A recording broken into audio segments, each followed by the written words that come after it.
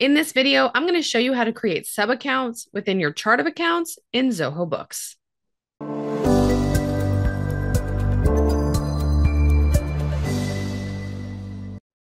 Hey everyone, my name is Stephanie Smith, and I'm a Zoho finance partner at AIO Bookkeeping.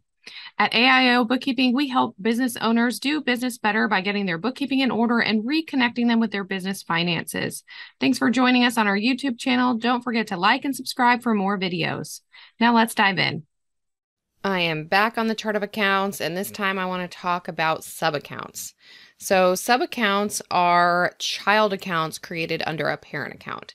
It really helps to track the income and expenses of the parent account. Why would you want to do this?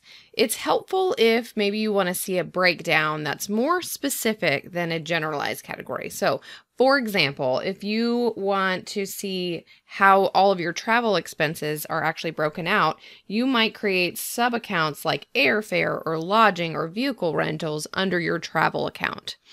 Other examples might be different income types that you want to see under your sales, or we see this often in cost of goods sold. So you might have a category of cost of goods sold and sub-accounts under there, as well as payroll. So payroll expenses might be broken out into wages and salaries, as well as payroll fees and things of that nature. So sub-accounts are used pretty often and really help you drill down into the data. And I'm going to show you how to create those.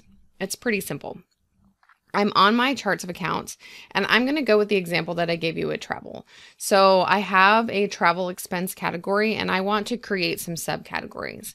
I'm going to start with an account that already exists in Zoho, which is lodging. So let's say I want to put this lodging existing account in as a sub-account of the travel expenses.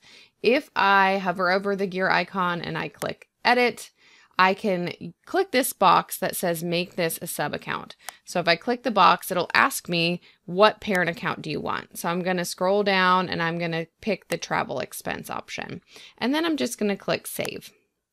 Let this reload. And then if you notice, it created like a folder. So now you can tell that this lodging account is a sub account of the travel expense. And it shows up this way. I'm going to go ahead and create, let's say I'm going to create a new account, and I'm going to create a new expense account. I'm going to put it under this travel expenses. Let's say it's for airfare. Again, I'm just going to make this a sub account and click travel expenses. You'll actually see the sub account here as well. If you wanted to make a sub account under the sub account. So I'm going to click travel expenses, and then I'm going to click the save button. And if you scroll down, you'll see that there's two child accounts under that one parent account. And the other thing I really want to show you is how this shows up on your P&L.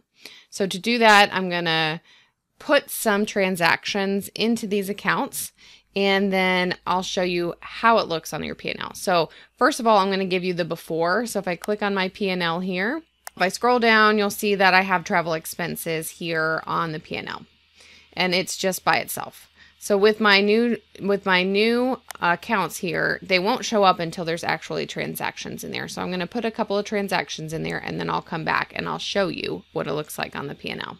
All right, so I added some transactions to those accounts. If I scroll down, you'll notice now I can see the sub account. The nice part is the travel expense, it will incorporate whatever's actually in that category, and then you'll see the breakdown here of airfare and lodging, and then you'll actually see a total. So the total for all this category here is this $828.71. And if I don't want to see the details, I can close it up and it'll put that travel expenses. So it's a nice way to see the breakdown of additional transactions within that specific category. And that's all there is to creating sub-accounts in Zoho Books. Hopefully you'll be able to use that feature and functionality and view your reporting in a little bit of a different way. Thanks for watching, and I'll see you on the next video.